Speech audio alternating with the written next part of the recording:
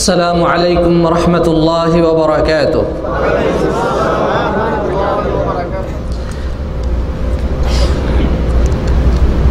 إن الحمد لله نحمده ونستعينه ونعوذ بالله من شرور أنفسنا ومن سيئات أعمالنا.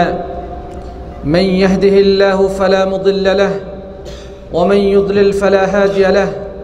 وأشهد أن لا إله إلا الله وأشهد أن محمدًا عبده ورسوله.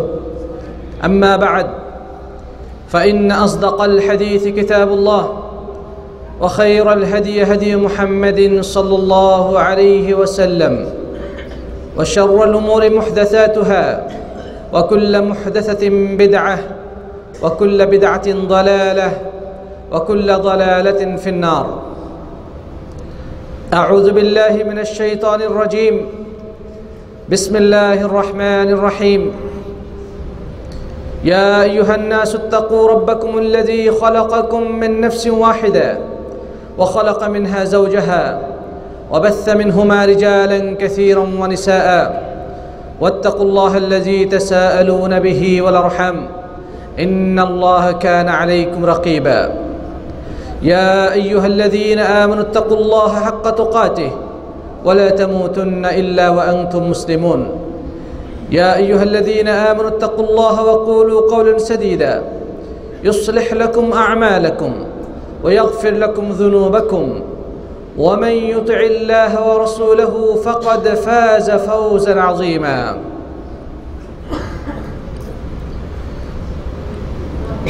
الحمد لله رب العالمين.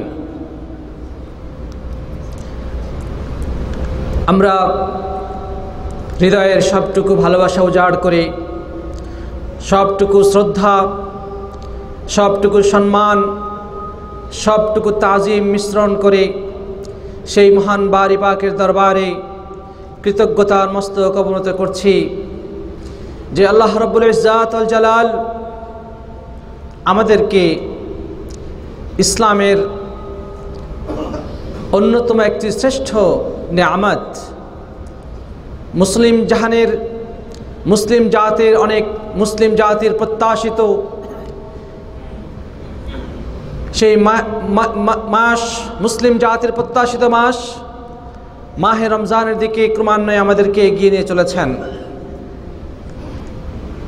আমরা ইতিমধ্যে রমজানের প্রস্তুতির মাস শাবানে এসে উপনীত হয়েছি এবং আমরা প্রায় অর্ধেক শেষ করে ফেলেছি।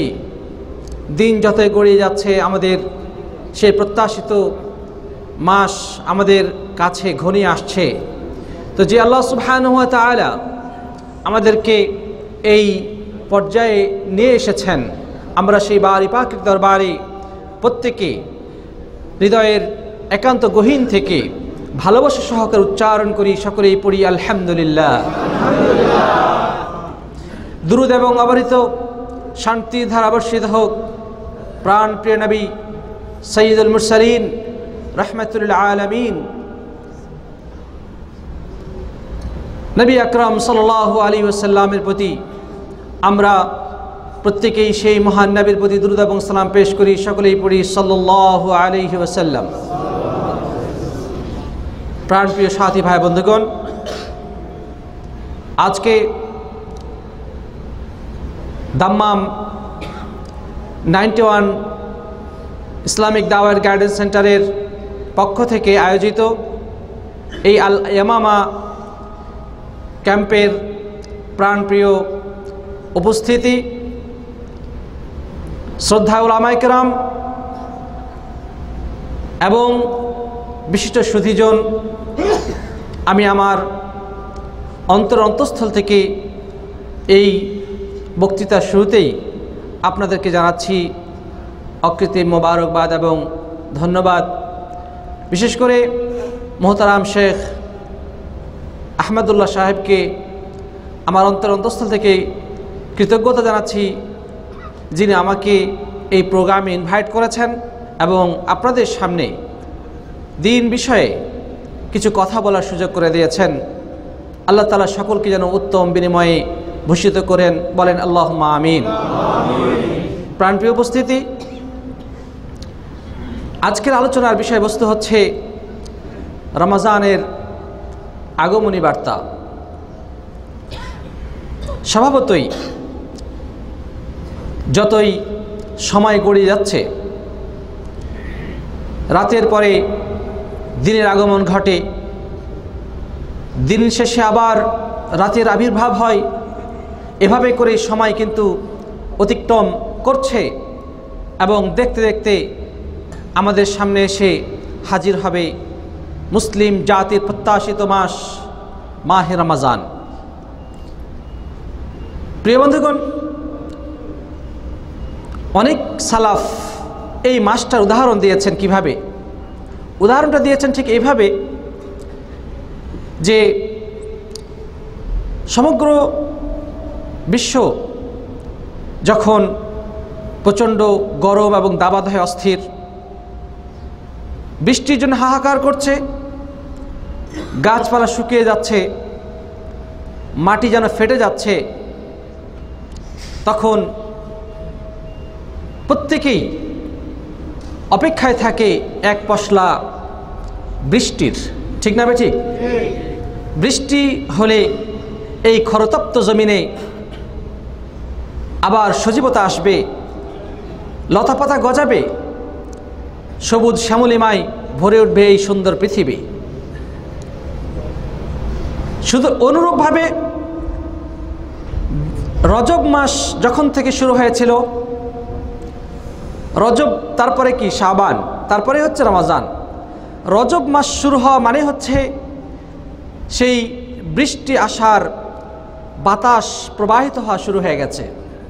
রজব মাস আসার সাথে সাথে বৃষ্টি আসবে, তার একটা মানে শীতল আবহাওয়া প্রবাহিত হতে শুরু করেছে। রজব পার হয়ে যায়, আসে শাবান। শাবান মাস এসে গেল মানে আকাশে মেঘের ঘনঘটা, আকাশে চতুর্দিক থেকে মেঘের একত্রিত হয়েছে, বৃষ্টির জন্য প্রস্তুত। রমজান এসে গেল, যেন সেই মেঘমালা থেকে অঝোর ধারায় বৃষ্টি প্রবাহিত হলো, বৃষ্টি বর্ষিত হলো। সেই বৃষ্টির পানি এই পৃথিবীতে পড়ে পৃথিবীটা সজীব হয়ে গেল, বীজ অঙ্কুরিত হলো, গাছে গাছে নতুন পাতা গজালো, চতুর্দিকে ফুলে ফলে সুশোভিত হয়ে উঠল। ঠিক মাহে রমজানের উদাহরণ ঠিক এমনই। রজব মাস থেকেই এই আগমন বার্তা শুরু হয়ে গেছে। শাবানে এসে সেই মৃদু বায়ু প্রবাহ মেঘে রূপ নিয়েছে, আর রমজানে এসে তার বৃষ্টি বর্ষণ এই পৃথিবীর বুকে হয়ে পৃথিবীটিকে সিক্ত করে দেবে, ঠান্ডা করে দেবে, শীতল করে দেবে। আমরা সেই বৃষ্টির জন্য অপেক্ষা করছি, আল্লাহর কাছে দোয়া করছি আল্লাহ সুবহানাহু ওয়া তাআলা যেন আমাদেরকে সেই মহামান্বিত বরকত, রহমত এবং অসংখ্য কল্যাণের হাত ছানিয়ে দিয়ে যেই রমজান আমাদের সামনে আসছে, আল্লাহ পাক যেন আমাদেরকে সেই মাস পর্যন্ত উপনীত করে দেন। বলেন আল্লাহুম্মা আমিন। প্রিয় সাথী বন্ধুগণ, এই রমজান আসছে, কিন্তু আপনি কি জানেন না, আমরা কি দেখি না রমজানের প্রস্তুতির জন্যে যারা দুনিয়াদার তারা ঠিকই কিন্তু প্রস্তুতি শুরু করে দিয়েছে। কথা ঠিক না বেঠি? দেখেন, যারা কাপড়ের ব্যবসা করে তারা নতুন মডেলের কাপড় আমদানি করা শুরু করে দিয়েছে, নতুন ফ্যাশন, নতুন স্টাইল। আগামী রমজান ঈদ উপলক্ষে কি ধরনের পোশাক বাজারে চলবে তারা কিন্তু এখন থেকেই তার জন্যে প্রস্তুতি শুরু করে দিয়েছে। যারা কাপড় তৈরি করে তারা এখন থেকে প্রস্তুতি শুরু করে দিয়েছে। ঠিক না বেঠিক? আবার দেখেন, যারা দোকানদার, যারা মুদির দোকান দেয়, যারা খাদ্য দ্রব্য বিক্রয় করে, তারা কিন্তু এখন থেকে খাবার মজুদ শুরু করে দিয়েছে। মশলা থেকে শুরু করে নিয়ে বিভিন্ন ধরনের আইটেম তারা প্রস্তুত করে ফেলেছে অলরেডি বা করছে। আবার এক শ্রেণীর তথাকথিত সংস্কৃতির কর্মী যাদেরকে বলা হয়, তাদের এই রমজান মাসকে কেন্দ্র করে রমজানকে কিভাবে কলুষিত করা যায়, রমজানকে কিভাবে মানুষকে এই সুন্দর একটি ইমানি পরিবেশ থেকে দূরে সরানো যায়, তথাকথিত এই চ্যানেলওয়ালারা বিভিন্ন সিনেমা, বিভিন্ন ধরনের নাটক তারা কিন্তু এখন থেকে রেডি করছে। তারা রিলিজ করবে মাহে রমজান উপলক্ষে বিশেষ সিরিয়াল, বিশেষ নাটক, বিশেষ সিনেমা তারা রিলিজ করবে। ঈদ উপলক্ষে তারা সিনেমা তৈরি করতেছে। এটা প্রস্তুতি আর বহু আগে থেকে শুরু করে দিয়েছে তারা, কথা ঠিক না বেটি?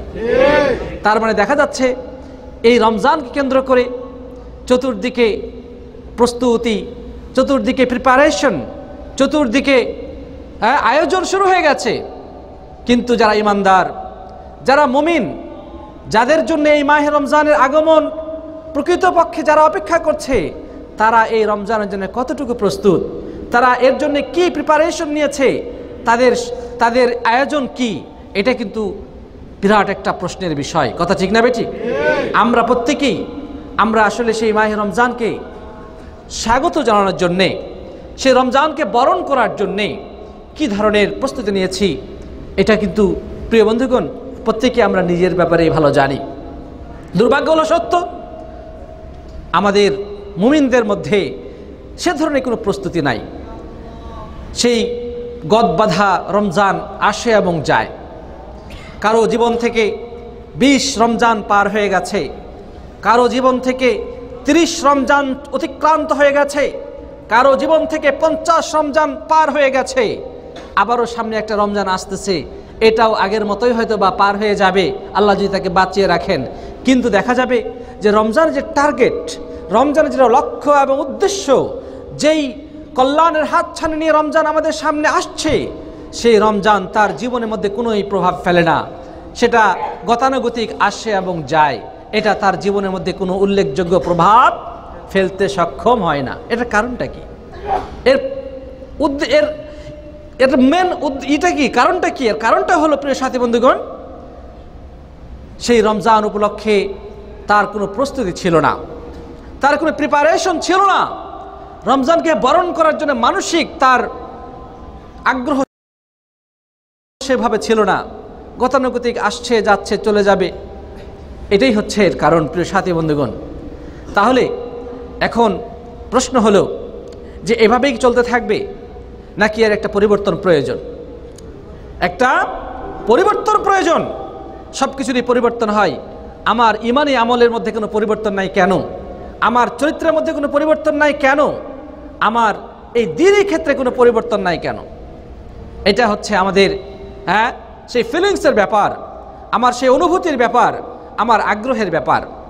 তাই আসুন প্রিয় বন্ধুগণ, এই বিষয়গুলো আমরা বিভিন্ন জায়গায় শুনবো, কীভাবে প্রস্তুতি নিব। আপনারা হয়তো শেখের কাছ থেকে ইতিমধ্যে শুনেছেন।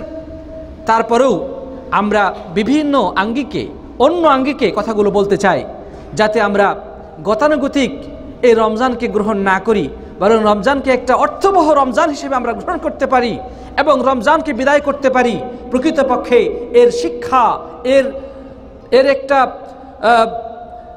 এর প্রভাব যেন আমার জীবনের মধ্যে রেখে যায়, এর একটা পদচিহ্ন যেন আমাদের সমাজের বুকে অঙ্কন করে যায়, অন্যান্য গতানুগতিক যেন রমজান না হয়।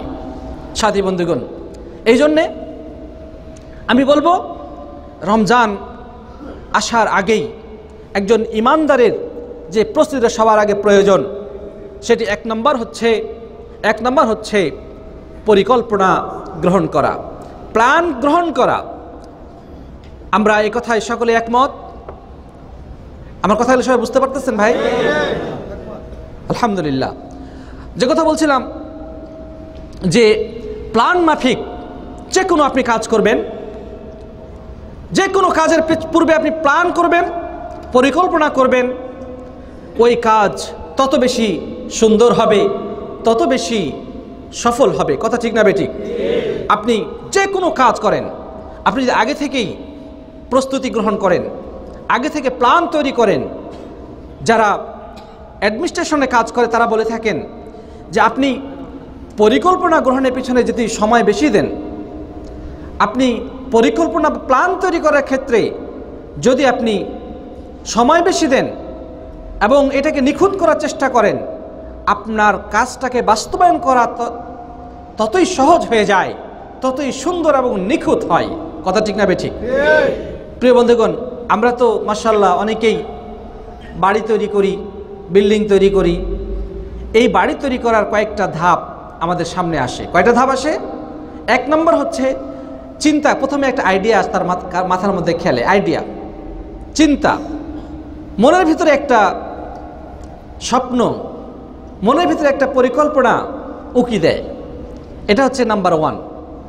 2 নম্বরে ওই জিনিসটাকে আবার খাতার মধ্যে অঙ্কন করা হয়, লেখা হয়, আর্ট করা হয়। শোয়ার ঘর এটা, এটা হচ্ছে বৈঠকখানা, এটা হচ্ছে টয়লেট, এখানে হচ্ছে গেট, এখানে হচ্ছে আবার স্টোর রুম। এভাবে করে একটা সুন্দর স্বপ্নের মতো একটি ছোট্ট ঘর তার মনের মধ্যে উকি দেয়। সেটাকে বাস্তবে সে তখন কাগজের মধ্যে আর্ট করে। যারা বর্তমান ডিজাইনার অথবা বলবো যারা আর্কিটেকচার, তারা কিন্তু এই জিনিসটাকে আরও সুন্দরভাবে তারা তৈরি করে। তারপরে তখন সেটার পিছনে কাজ শুরু হয়, সেই স্বপ্নটাকে বাস্তবে রূপ দেওয়া শুরু হয়ে যায় কম্পিউটারের মাধ্যমে। এতদিন খাতা কলমে ছিল, আইডিয়ার মধ্যে ছিল, কিন্তু সময়ের ব্যবধানে সেটাকে কি করা হয়, তখন রাজমিস্ত্রি আর কাঠমিস্ত্রি ডেকে, কর্মচারীদেরকে ডেকে তখন তার সেই স্বপ্নটাকে বাস্তবে রূপ দেওয়া শুরু করে। এভাবেই কিন্তু একটা চমৎকার বিল্ডিং, আকর্ষণীয় বিল্ডিং তৈরি হয়ে যায়। কথা ঠিক না বেঠিক? আর পরিকল্পনা মাফিক যদি কাজ করাটা সুন্দর হবে, আর পরিকল্পনাহীন যদি বিল্ডিং বানানো শুরু হয়ে যায়, তাহলে কিছুদিন হয়তো বা কিছু দূর বানালেন, কিছুদিন এটা ভালো লাগতেছে না, এটা ভাঙ, এবারে ভাঙে আবার নতুনভাবে আরেক দিকে তৈরি করা শুরু হবে।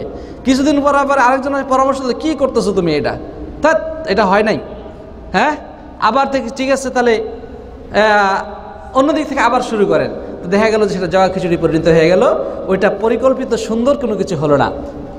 কথাটা বাস্তব না অবাস্তব? সুতরাং প্রিয় বন্ধুগণ, দুনিয়াবী ক্ষেত্রে আমরা প্রত্যেকটি কাজের পেছনে যেভাবে পরিকল্পনা করি, দিনের বিষয়ে আমাদেরকে তার থেকেও বেশি গুরুত্বের সাথে পরিকল্পনা এবং প্রিপারেশন এবং প্ল্যান তৈরি করা জরুরি। অন্যথায় আনাকুম আর জানাকুম, ওই রমজান আসছে এবং যাবে, আমার জীবনে তার কোনো প্রভাব দেখা যাবে না। যেটা বাস্তব সমাজে দিকে তাকালে, মানুষের দিকে তাকালে, সেটা আজকে আমাদের রন্ধ্রে রন্ধ্রে আমরা এটা উপলব্ধি করছি, আমরা খুব গভীরভাবে উপলব্ধি করছি। রমজানের মধ্যে থেকে কোনো প্রভাব আমাদের মাঝে নাই।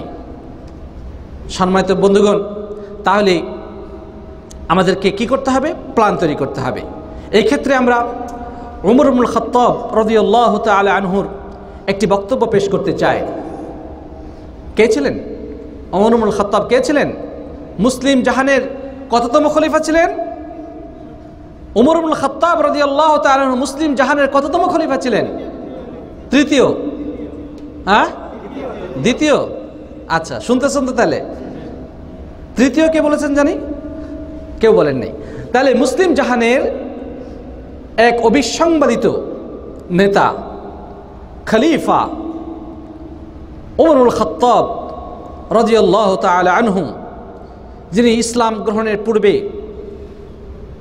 গ্রহণের পূর্বে এক দুধর্ষ মস্তান ছিলেন। আমাদেরকে বর্তমান যাদের পরিভাষা আমরা বলি টেরোরিস্ট, আমরা যাদেরকে বলি সন্ত্রাসী, মস্তান, ঠিক না বেঠিক? কিন্তু ওই উমরুল খাত্তাব রাদিয়াল্লাহু তাআলা আনহু ইসলাম কবুল করার পরে তার সবটুকু শক্তি, সবটুকু ভালোবাসা, সবটুকু ক্ষমতা নিয়োগ দিলেন ইসলামের জন্যে। কার জন্যে? ইসলামের জন্যে। এই জন্য রাসূল করিম সাল্লাল্লাহু আলাইহি সাল্লাম বলেছেন, খিয়ারুকুম ফিল জাহিলিয়াতি খিয়ারুকুম ফিল ইসলাম। জাহেলি মূর্খতার জমানায় যে ব্যক্তি শ্রেষ্ঠ ছিল, ইসলামের মধ্যে সেই শ্রেষ্ঠই থাকবে। খালি রুট পরিবর্তন, শুধুমাত্র কি দিক পরিবর্তন, সে দিকটা ছিল ভিন্ন, কিন্তু দিকটাকে এখন চেঞ্জ করে দিয়ে ইসলামের পক্ষে নিয়ে চলে আসলো। এটাই হয়ে গেল শ্রেষ্ঠত্বের আসনে তিনি আসীন হয়ে গেলেন। কে? ওমর ইবনুল খাত্তাব রাদিয়াল্লাহু তাআলা আনহু। তিনি অসংখ্য কথা বলেছেন, অনেক উপদেশ বাণী আমাদেরকে দিয়েছেন। তার মধ্যে একটি অন্যতম উপদেশ হচ্ছে, হাসিবু আনফুসাকুম ক্বাবলা আন তুহাসাবু ওয়া জিনু আ'মালাকুম ক্বাবলা আন তুজানু। প্রিয় বন্ধুগণ, তিনি বলছেন যে হে মানুষেরা, তোমরা নিজেদের হিসাব নিজেরাই করো, তোমরা আত্মসমালোচনা করো, নিজের হিসাবটা নিজেই কষো। আল্লাহর সামনে তোমাদেরকে হিসাবের কাঠগড়ায় দাঁড়ানোর পূর্বেই আল্লাহর কাঠগড়ায় দাঁড়াতে হবে, আল্লাহর অডিটের সামনে আমাকে উপস্থিত হতে হবে। সেই অডিটে যাওয়ার পূর্বে, সেই হিসাবের কাঠগড়ায় দাঁড়ানোর পূর্বে তুমি নিজের হিসাবটা নিজেই কষে নাও, নিজের বিচারটা তুমি নিজেই করো, নিজের আত্মসমালোচনা তুমি করতে থাকো, করো। ওয়াজিনু আমালাকুম ক্বাবলা আন তুজানু, এবং তোমরা তোমাদের আমলগুলো ওজন করে নাও। তোমাদেরকে কিয়ামতের দিন ওজন করার আগেই, কিয়ামতের দিন আমাদেরকে ওজন করা হবে, আমাদের আমলনামাগুলো ওজন করা হবে, আমলকে ওজন করা হবে। সেদিন ওজন করার আগেই তুমি মেপে দেখো তোমার ওজনের অবস্থা কি, তোমার আমলের অবস্থা কি, কতটুকু হয়েছে না হয়েছে, আগে থেকেই তুমি কি করে নাও, ওজন করে দেখো। প্রিয় বন্ধুগণ, আমরা সবাই জানি বিভিন্ন প্রতিষ্ঠানে আয় ব্যয় হিসাব নিকাশের একটা অডিট হয়। ঊর্ধ্বতন কর্তৃপক্ষ যে কোনো প্রতিষ্ঠান, মাদ্রাসা অথবা স্কুল, কলেজ, এগুলোর কি করে, অডিট করে, এটার আয় ব্যয়ের হিসাব কী করে, নিরীক্ষণ করে, মনিটরিং করে, তারা খোঁজ খবর নেয়। এখন কোনো প্রতিষ্ঠান যদি তার আয় ব্যয়ের হিসাব আগে থেকে না গুছিয়ে নেয়, সব কিছু যদি কাগজপাতি রেডি না করে, তাহলে যখন অডিট কর্মকর্তা এসে তার কাছে হিসাব চাবে, তখন সে যদি উল্টাপাল্টা হিসাব দেয়, তাহলে ওই প্রতিষ্ঠানের নামে মামলা হয়ে যেতে পারে, ওই প্রতিষ্ঠান রেজিস্ট্রেশন হারাতে পারে, ওই স্কুল, ওই মাদ্রাসার শিক্ষকদের বিরুদ্ধে আইনগত ব্যবস্থা হতে পারে, কারণ তারা হিসাবের নয়ছয় করেছে বলে প্রমাণিত হয়ে গেছে। ঠিক না ঠিক? সুতরাং আমাদেরও একটা অডিট হবে, আমরা বিশ্বাস করি তো। কখন? কিয়ামতের দিন আল্লাহ সুবহানাহু ওয়া তাআলা আমাদেরকে হিসাব নেবেন, হিসাব নেবেন। আমাদের প্রত্যেকটি মুহূর্তের হিসাব তিনি নেবেন, জীবনের হিসাব নেবেন, আমার আপনার যৌবনের হিসাব নেবেন, আমার প্রত্যেকটি কাজের তিনি হিসাব নেবেন, আমার অর্থ সম্পদের হিসাব নেবেন, আমার যৌবনের হিসাব নেবেন, আমার জ্ঞানের হিসাব নেবেন। নবী করিম সাল্লাল্লাহু আলাইহি ওয়াসাল্লাম বলেছেন, এই বিষয়গুলোর হিসাব দেওয়ার পূর্বে তোমাদের কাউকে এক পা সামনে অগ্রসর হতে দেওয়া হবে না। প্রিয় বন্ধুগণ, তাহলে আমাদেরকে অবশ্যই আল্লাহর কাঠগড়ায় দাঁড়াতে হবে, এটা আমরা বিশ্বাস করি, এটি বিশ্বাস করতেই হবে। বিশ্বাস ছাড়া আমাদের ঈমান পরিপূর্ণতা লাভ করবে। ঈমানের 6টি রোকনের মধ্যে একটি রোকন হচ্ছে কি? আখিরাতে বিশ্বাস। আখিরাতের বিশ্বাসের একটি মৌলিক দিক হলো আমার আমল নামাকে আল্লাহ সুবহানাহু ওয়া তাআলা হিসাব করবেন, আমার আমলগুলোকে তিনি ওজন করবেন, আমাকে তিনি অডিটের কাঠগড়ায় দাঁড় করাবেন, বিচারের কাঠগড়ায় দাঁড় করাবেন। এটা বিশ্বাসের একটি অন্যতম শাখা, আখিরাতে বিশ্বাসের অন্যতম একটি শাখা হচ্ছে এটি। তাহলে প্রিয় বন্ধুগণ, উমর ইবনে খাত্তাব রাদিয়াল্লাহু তাআলা আনহু তিনি কত চমৎকার কথাই বলেছেন যে তোমরা আল্লাহর সামনে কাঠগড়ায় দাঁড়ানোর পূর্বে, আল্লাহর বিচারের কাঠগড়ায় আসার আগেই নিজের হিসাব তুমি নিজেই কষে নাও, নিজের সাথে তুমি নিজে বোঝপড় করে নাও, তোমার কোথাও ত্রুটি আছে কিনা, কোথাও অপূর্ণতা আছে কিনা, কোথাও গোলমাল আছে কিনা, কোথাও ভেজাল আছে কিনা, তুমি আগে ভাগে সমাধান করে নাও। যখন মৃত্যুর দূত তোমার দুয়ারে এসে করাঘাত হানবে, এরপরে তোমার আর কোনো সুযোগ থাকবে না। কথা থাকবে? সাথে বন্ধুগণ, আমাদের ত্রুটি বিচ্যুতি যাই হোক না কেন, আমাদের একটা সময় আছে, যতদিন পর্যন্ত আমার এই রক্ত প্রবাহ চালু রয়েছে, আমার যতক্ষণ পর্যন্ত আমার হৃদয়ের স্পন্দন চালু রয়েছে, যখন পর্যন্ত আমার রক্তের প্রবাহ আমার শরীরে বিদ্যমান রয়েছে, আমার শরীরে জান অর্থাৎ প্রাণ চালু আছে, ততক্ষণ পর্যন্ত আমার এই সুযোগ আছে। কিন্তু যখন মৃত্যুর দূত আমার দুয়ারে এসে করাঘাত করা শুরু করবে, তখন থেকে আমার আর সুযোগ থাকবে না। এই জন্যে নবী আকরাম সাল্লাল্লাহু আলাইহি ওয়াসাল্লাম বলেছেন, ইন্নাল্লাহা ইয়াকবালু তাওবাতাল আবদি মা লাম ইউগারগির। আল্লাহ সুবহানাহু ওয়া তাআলা বান্দার তওবা কবুল করবেন, আল্লাহ সুবহানাহু ওয়া তাআলা বান্দার তওবা কবুল করবেন যতক্ষণ পর্যন্ত তার গলায় মৃত্যুর গড়গড়া না এসে যায়। মৃত্যুর গড়গড়া শুরু হয়ে গেলে তখন আর আল্লাহর কাছে তওবা কি হবে না, কবুল হবে না। সুতরাং যতক্ষণ পর্যন্ত আমরা সুস্থ আছি, সবল আছি, যতক্ষণ পর্যন্ত আমি ভালো মন্দ বিচার করতে পারছি, আমার জন্য আল্লাহ সুবহানাহু ওয়া তাআলা কি রেখেছেন, সুযোগ রেখেছেন নিজের হিসাব কষার জন্যে, নিজের অপরাধগুলোকে আল্লাহর কাছে তুলে ধরে ক্ষমা প্রার্থনা করার তিনি সুযোগ রেখে দিয়েছেন। কিন্তু আমরা কেউ জানি না কার কখন মৃত্যুর দূত এসে হাজির হয়, কার দুয়ারে মালাকুল মউত এসে কড়াঘাত হানে, এটা আমরা কেউ বলতে পারি না। কথা ঠিক না বেঠিক? পাশেই আপনাদের এই যে গোরস্থান, তাই না?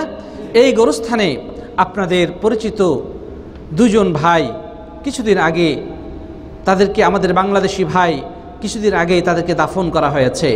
আমরা আজকে সশ্রদ্ধ চিত্তে তাদেরকে আজকে আমরা স্মরণ করছি এবং মহান আল্লাহর কাছে দোয়া করছি আল্লাহ রাব্বুল আলামিন তাদেরকে যেন জান্নাতুল ফিরদাউস দান করেন, আল্লাহুম্মা আমিন।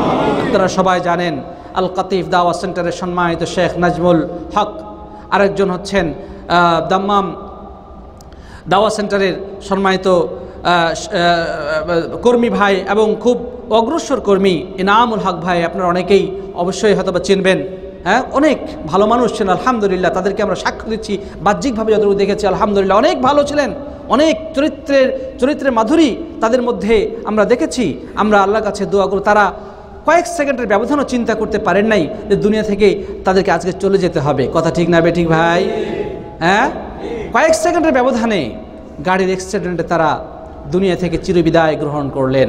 আমরা আজকে যারা এখন সুস্থ আছি, ভালো আছি, আমরা কেউ নিশ্চয় দিয়ে বলতে পারবো না যে কালকে ডিউটিতে যাব, ডিউটি সেরে এসে আবার নিজের বাড়িতে এসে ঢুকবো, নিজের ঘরে এসে ঢুকবো, আমি 2 রাকাত নামাজ পড়তে পারবো, এই নিশ্চয়তা, এই গ্যারেন্টি কেউ দিতে পারবো ভাই?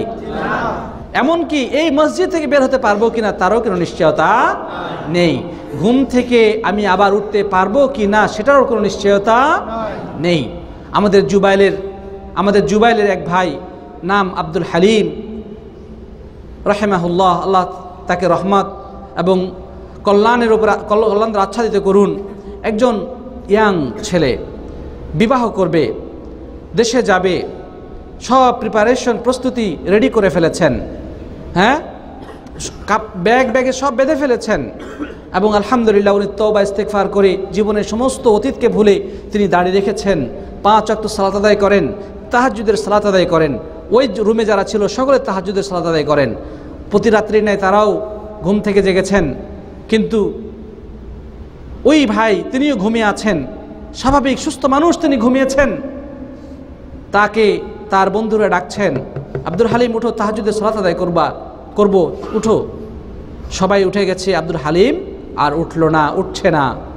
খোঁজ নিয়ে দেখা গেল তিনি তো আর দুনিয়াতে নাই। তিনি এই দুনিয়ার সমস্ত মায়া, বিবাহর প্রস্তুতি, সফরের প্রিপারেশন সব কিছুকে ফেলে দিয়ে, পাসপোর্ট টিকিটকে ফেলে দিয়ে তিনি এমন পাসপোর্ট নিয়ে এমন জগতে তিনি চলে গেছেন, সেখান থেকে তিনি আর কখনোই ফিরে আসবেন না। ইন্না লিল্লাহি ওয়া ইন্না ইলাইহি রাজিউন। প্রিয় সাথী বন্ধুগণ, তাহলে কি বোঝা গেল?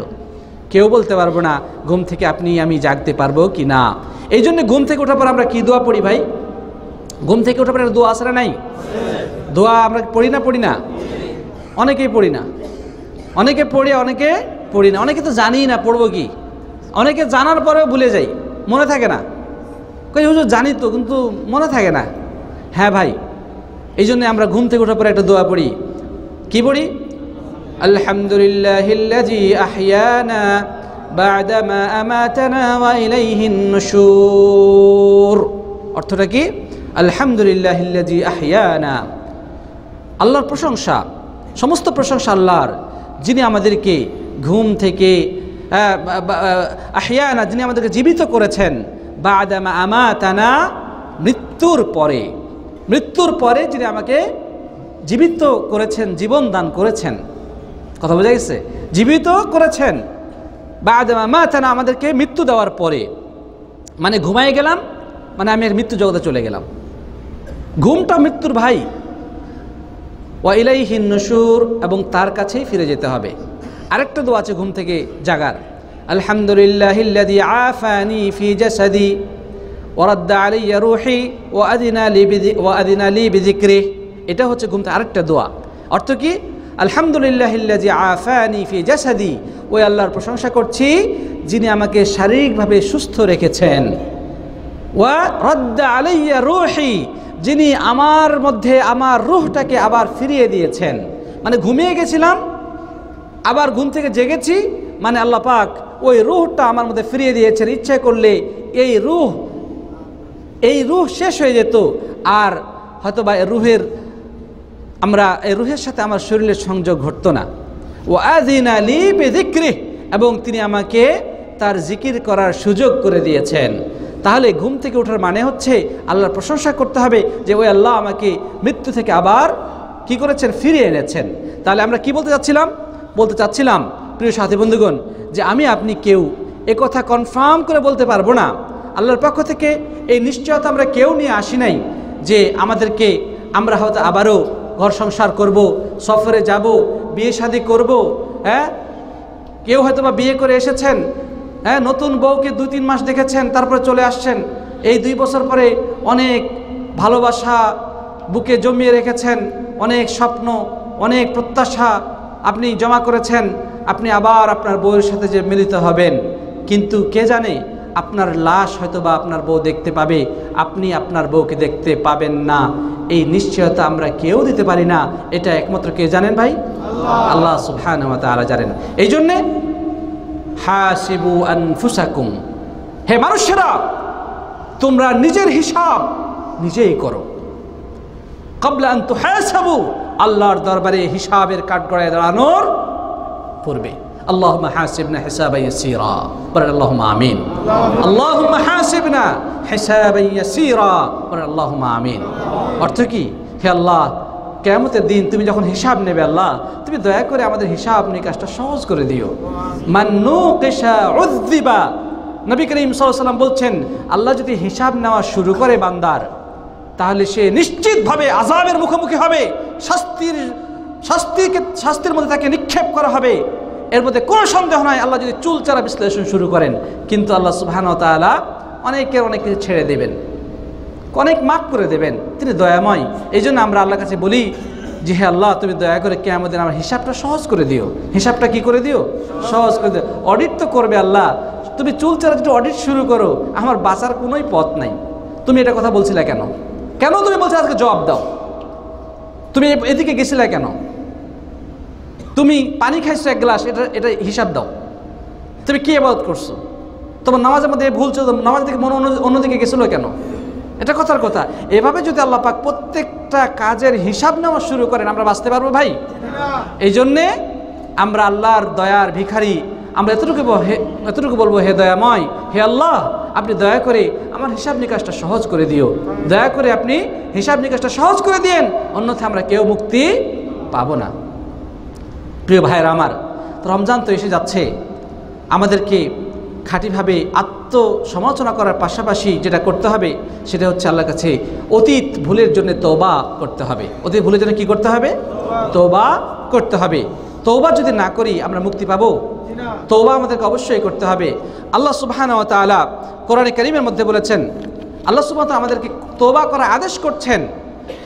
তিনি সূরা নূরের 31 নম্বর আয়াতে বলছেন, وَتُوبُوا إِلَى اللَّهِ جَمِيعًا أَيُّهَا الْمُؤْمِنُونَ لَعَلَّكُمْ تُفْلِحُونَ। আল্লাহ তাআলা বলছেন যে হে মুমিনেরা, তোমরা প্রত্যেকেই আল্লাহর কাছে তওবা করো, আল্লাহর কাছে ফিরে আসো। তোমরা সকলেই আল্লাহর কাছে তওবা করো। হে ঈমানদারগণ, হে মুমিনগণ, লাআল্লাকুম তুফলিহুন, তাহলে নিশ্চিতভাবে তোমরা সফলতা অর্জন করতে পারবে। আল্লাহ নবী সাল্লাল্লাহু আলাইহি ওয়াসাল্লাম তার জীবনে কোনো গুনাহ ছিল? তার অতীত, বর্তমান, ভবিষ্যতের সমস্ত গুনাহ খাতা আল্লাহ সুবহানাহু ওয়া তাআলা মাফ করে দিয়েছিলেন। কথা ঠিক না বেঠিক? কিন্তু সেই নবী, সেই মাসুম নবী, তিনি কি বলেছেন খেয়াল করেন। তিনি বলছেন, যেমন আগার ইবনে ইয়াসার রাদিয়াল্লাহু তাআলা থেকে বর্ণিত, সেই মুসলিমে বর্ণিত হয়েছে, নবী করিম সাল্লাল্লাহু আলাইহি ওয়াসাল্লাম বলেছেন যে তুবু ইলাল্লাহি আইয়ুহাল মুমিনুন ফাইন্নী আতুবু ফিল ইয়াউমি মিআতা মাররা।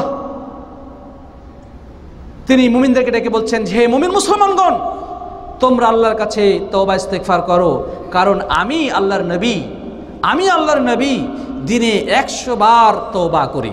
সুবহানাল্লাহ। আল্লাহর কাছে 100 বার ইস্তেগফার করি, আল্লাহর কাছে ক্ষমা প্রার্থনা করি, অথচ তার জীবনে কোনো পাপ ছিল না। ছিল? আল্লাহ সুবহানাহু ওয়া তাআলা তাকে মাফ করে দিয়েছিলেন। আর আমাদের জীবনের দিকে তাকাই, আমাদের গুনার সাগরে আমরা হাবুডুবু খাচ্ছি, পাপের সাগরে আমরা হাবুডুবু খাচ্ছি। আমাদের চোখ দিয়ে পাপ করছি, হাত দিয়ে অন্যায় করছি, জবান দিয়ে পাপাচারে আমরা লিপ্ত হচ্ছি, পায়ে হেঁটে পাপের দিকে ধাবিত হচ্ছি। চিন্তা ফিকির সকল ক্ষেত্রে আল্লাহ সুবহানাহু ওয়া তাআলার নাফরমানিতে আজকে আমরা লিপ্ত রয়েছি। তাহলে আমাদের জন্য কি করা উচিত ভাই? আল্লাহ রাসূল সাল্লাল্লাহু আলাইহি সাল্লাম 100 বার তওবা করেছেন, আমাদের তার থেকে আরো বেশি করা উচিত কি উচিত না? কিন্তু আমরা কতবার তওবা করি? আজকের হিসাব, আমরা যদি আজকের হিসাবটা নেই, আজকের দিনে কতজন আমরা আল্লাহর কাছে ইস্তেগফার করেছি? আমরা কয়বার, কতজন আল্লাহর কাছে তওবা পড়েছি? কয়জন? খোঁজ না দেখা যাবে একেবারেই নগণ্য। যারা নামাজ রোজা করে তাদের অবস্থাটা যদি এই হয়, এখানে আলহামদুলিল্লাহ আপনাদের ক্যাম্পে শুনেছি অনেক লোক আছে, কিন্তু এখানে উপস্থিত অনেক কম, হয়তো অনেকে ডিউটির কারণে আসে নাই, অথবা দেখা যাবে যে ঘরে অনেকেই টিভি দেখাতে ব্যস্ত, তাস খেলায় ব্যস্ত, গল্প গুজব নিয়ে ব্যস্ত, দোকানদারি নিয়ে ব্যস্ত, নানাভাবে ব্যস্ততার মধ্যে সময় কাটিয়ে দিচ্ছে। দিনের পথে ডাকলে খুব মানুষের উপস্থিতি সংখ্যা তুলনামূলক কম, কিন্তু দুনিয়ার কাজে সকলেই ব্যস্ত আছেন। তো যে কথা বলতে যাচ্ছিলাম প্রিয় সাথী বন্ধুগণ, আমরা কয়জন আল্লাহর জিকির করছি, তাসবিহ তাহলিল পড়ছি?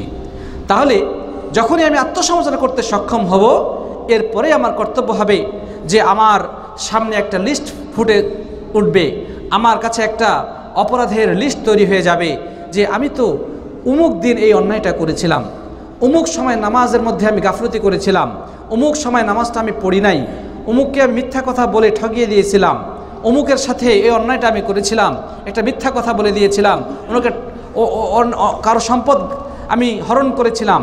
এভাবে যদি আমরা প্রত্যেকে নিজের সমালোচনা করি, নিজের হিসাব করি, প্রত্যেকের সামনে একটা অপরাধের লিস্ট তৈরি হয়ে যাবে। কথা ঠিক না ঠিক?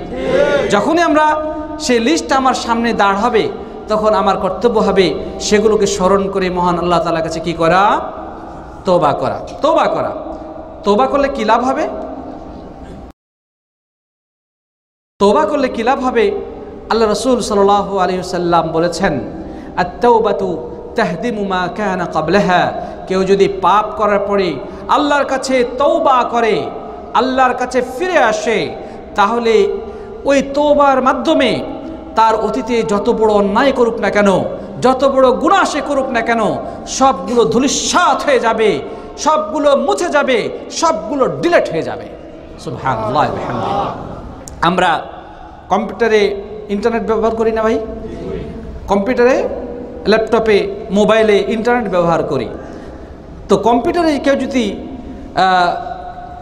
বিভিন্ন ওয়েবসাইটে ঢোকে, তাহলে ওইখানে একটা ব্রাউজিং হিস্টোরি থাকে, ব্রাউজারের মধ্যে একটা ব্রাউজিং হিস্টোরি থাকে, যে সে কোন কোন পেজে, কোন কোন ওয়েবসাইটে সে প্রবেশ করেছে, তার একটা লিস্ট থাকে। এই লিস্টটা আবার মুছেও দেওয়া যায়, ডিলিট করে ফেলা যায়। কিন্তু আল্লাহ সুবহানাহু ওয়া তাআলার এই ক্ষেত্রে আমরা যদি যে সমস্ত অন্যায় করি, প্রতিদিন যে সমস্ত পাপাচার করি, গুনাহ করি, এর একটা লিস্ট আল্লাহ সুবহানাহু ওয়া তাআলার কাছে আছে। ব্রাউজিং হিস্টোরি, আমার লাইফের ব্যাড হিস্টোরি, আল্লাহ সুবহানাহু ওয়া তাআলার কাছে সেটা আছে। আল্লাহর কাছ থেকে এই সমস্ত অপরাধ মুছা সম্ভব নয়, এই ব্রাউজিং হিস্টোরি মুছা সম্ভব নয়। শুধুমাত্র একটি পথ খোলা আছে, সেটি হচ্ছে আল্লাহর কাছে কি করা? তওবা করা। কেউ যদি তওবা করে, তার অতীত জীবনের যত ব্যাড হিস্টোরি একত্রিত হয়েছে তার লাইফে, তার জীবনে, আল্লাহ সুবহানাহু ওয়া তাআলা সেই তওবার মাধ্যমে সবগুলোকে তিনি ডিলিট করে দেবেন। এছাড়া কোনো বিকল্প পথ নাই। এই জন্যে প্রিয় বন্ধুগণ, আত্মসমালোচনার পরপরেই আমাদেরকে আল্লাহর কাছে তওবা ও ইস্তেগফার করতে হবে। প্রিয় বন্ধুগণ, তাহলে এভাবে করে যদি আমরা করতে পারি তবেই আমাদের অপরাধের মাত্রা যদি আকাশ সমান হয়ে যায়, আমাদের পাপাচার যদি আকাশ ছই ছই করে, আমরা যদি আল্লাহর কাছে তওবা ইস্তিগফার করি, তাহলে তিনি সমস্ত অপরাধগুলোকে ডিলিট করে দেবেন, মুছে ফেলবেন। আমার ব্যাড হিস্ট্রি তিনি ডিলিট করে দেবেন যদি আমরা আল্লাহর কাছে তওবা ইস্তিগফার করতে পারি। তারপরে প্রিয় বন্ধুগণ, আরেকটি কাজ আমাদের করা উচিত, দোয়া করা উচিত। দোয়া করা উচিত যেন আমরা, রমজান তো আল্লাহ পাক যদি আমার ভাগ্যে লিখে রাখেন, রমজান তো আমরা পাবো, আল্লাহ যদি আমার তকদিরে লিখে রাখেন, কিন্তু সেই রমজান পাওয়ার পরেও যেন আমরা গাফিলদের অন্তর্ভুক্ত না হয়ে যাই, আমি সেই গাফিলদের দলভুক্ত যেন না হয়ে যায়। আমার মতো আর অসংখ্য মানুষ, অসংখ্য অগণিত বনি আদম, যাদের কাছে রমজান কোনো গুরুত্বপূর্ণ বিষয় নয়, রমজান তাদের জীবনে আরও পীড়াদায়ক, কষ্টদায়ক, রমজান তাদের জন্য বিরক্তিকর, আমি যেন তাদের দলভুক্ত হয়ে না যায়। এই জন্যে সালাফে সালেহিনের জীবনে দেখা যায় তারা কি করতেন, রমজানের পরে 6 মাস ধরে আল্লাহর কাছে দোয়া করতেন যে হে আল্লাহ, রমজানে যেই যতটুকু করেছি নেক কাজ, হে আল্লাহ তুমি সেগুলো কবুল করে নাও। আর বাকি 5 মাস ধরে তারা দোয়া করতেন, হে আল্লাহ আগামী রমজান পর্যন্ত আবারও আমাদেরকে উপনীত করো, রমজান পর্যন্ত পৌঁছার সৌভাগ্য তুমি দান করো। এভাবে তারা দোয়া করতেন। সাথী বন্ধুগণ, আমাদের দোয়া করা উচিত যেন মাহে রমজান আসলে আমরা যেন সঠিকভাবে তাকে সম্মান দেখাতে পারি, মর্যাদা দিয়ে রমজানকে বরণ করতে পারি, এবং এই রমজানের প্রভাব যেন আমার জীবনে পরিলক্ষিত হয়, এর একটা প্রভাব যেন আমার জীবনকে পরিবর্তন করে দেয়, আমার সমাজ ব্যবস্থায় একটা পদচিহ্ন অঙ্কন করতে পারে। এই জন্য আল্লাহ তাআলার কাছে কি করতে হবে, দোয়া করতে হবে। সালাফে সালেহিন এই দোয়াটি করতেন। প্রিয় ভাইরা আমার, তারপরে রমজানের আগমন উপলক্ষে আমাদের খুব দুঃখিত হতে হবে নাকি? রমজান আসলে খুব আমরা দুঃখিত হই না খুশি হই? খুশি হই, সত্যিই তো। কিন্তু জানেন, আমাদের মাঝেই এক শ্রেণী মানুষ আছে, রমজান আসলে তারা বেজায় দুঃখিত হয়ে যায়, তাদের রমজান অত্যন্ত বড় বিরক্তির কারণ হয়ে দাঁড়ায়। ঠিক না বেঠিক ভাই? কারণ প্রকাশ্যে তখন আর সিগারেট টানার সুযোগ পায় না, প্রকাশ্যে তখন পাপাচার করার সুযোগ পায় না, শয়তানি কর্মকাণ্ডে নিজেদেরকে আর গা ভাসিয়ে দিতে পারে না।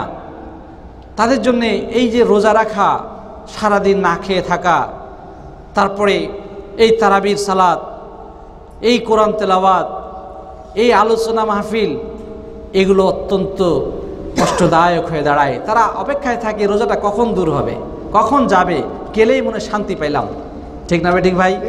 কিন্তু যারা ইমানদার, যারা সত্যিকার অর্থেই রমজানের জন্যে হৃদয় কোণে এক বুক ভালোবাসা নিয়ে অপেক্ষার প্রহর গুনছে, তারা রমজান পেলে আনন্দে উদ্ধারিত হয়ে ওঠে।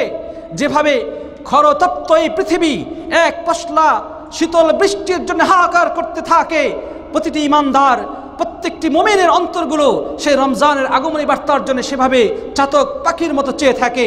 রমজান পেলে তারা আনন্দে উদ্বেলিত হয়ে ওঠে, তার হৃদয়ের বাগানে ফুল ফুটতে শুরু করে, তার হৃদয়ের ভিতরে সঞ্জীবনী সৃষ্টি হয়, সেখানে নতুন পাতা, নতুন সজীব পাতা সেখানে অঙ্কুরিত হতে থাকে। কার? ইমানদারের অন্তরে।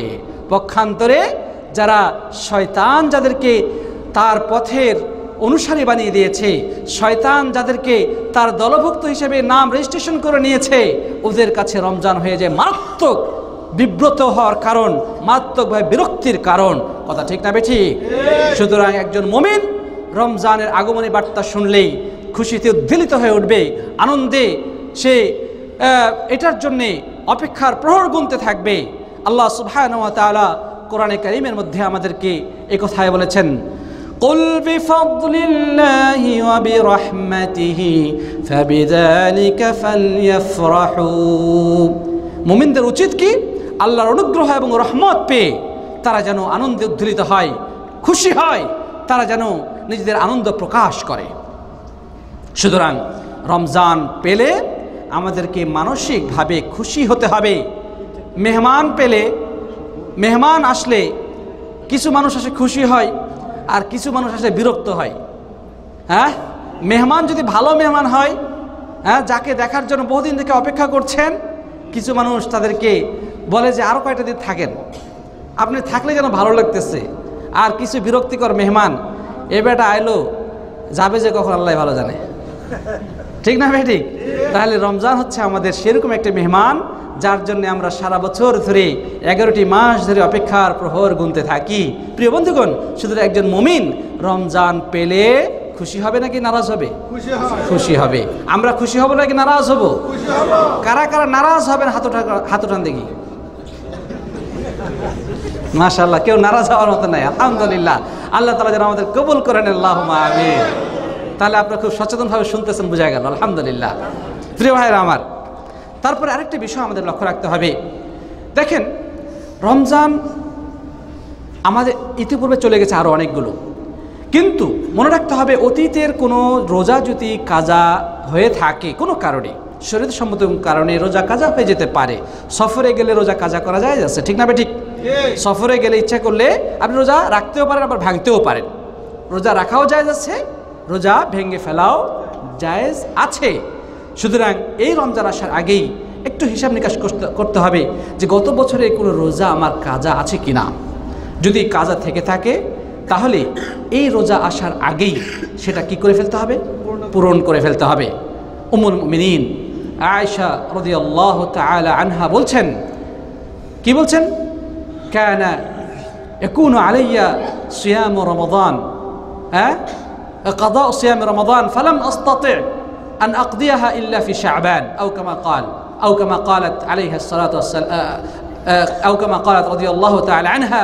তিনি বলছেন যে আমার গত বছরের মানে রমজানের কিছু রোজা কাজা থেকে যায় যেত, যেটা প্রতিটি মহিলারই হয়ে থাকে সাধারণত।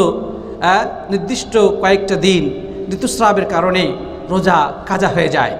তো আমাদের মা জননী আয়েশা রাদিয়াল্লাহু তাআলা আনহা বলছেন যে আমারও কিছু রোজা কাজা হয়ে যেত, কিন্তু আল্লাহ রাসূল সাল্লাল্লাহু আলাইহি ওয়াসাল্লামের সেবায় আমি নিজেকে নিবৃত্ত রাখতাম, রাসূল করিম সাল্লাল্লাহু আলাইহি ওয়াসাল্লামের সেবা করতাম, যার কারণে আমি সেই সারা বছর সেই রোজাগুলো কাজা করার সুযোগ পেতাম না।